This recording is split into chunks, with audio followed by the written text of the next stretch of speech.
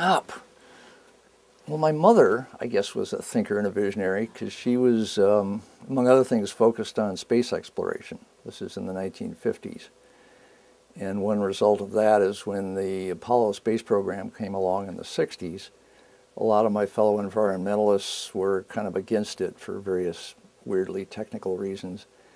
And all I saw was pure adventure, let's get on with it. And so as a result of that, I was on board with space and pushed, why haven't we seen a photograph of the whole Earth yet, in 1966. And then we got the photograph, and that created the environmental movement out of almost nothing.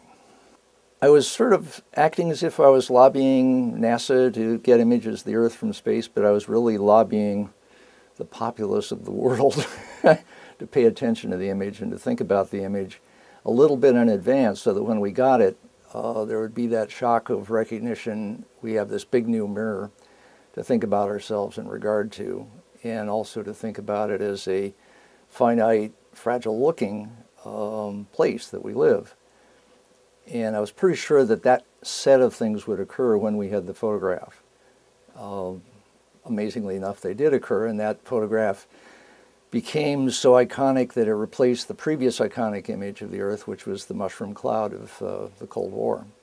So you got rid of a bad image and got a very positive image that is still with us. And that's why I wound up using it on the cover of my new book.